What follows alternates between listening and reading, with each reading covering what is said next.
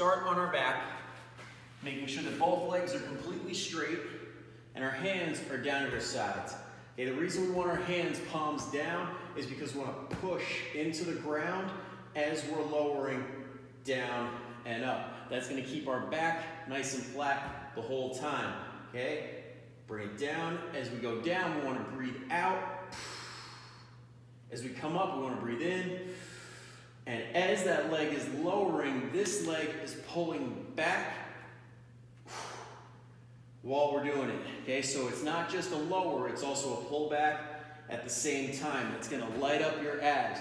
Now, if that's too hard, if that's a little too much, feel free to hold on to one leg, lower the other one nice and slow, tap, and then bring it right back up. If that's too much, grab an elevated surface like a couch or a bench and do it that way. So you're going to raise those feet up, light tap, bring it back down, or hold on and do a light tap, then bring it back down.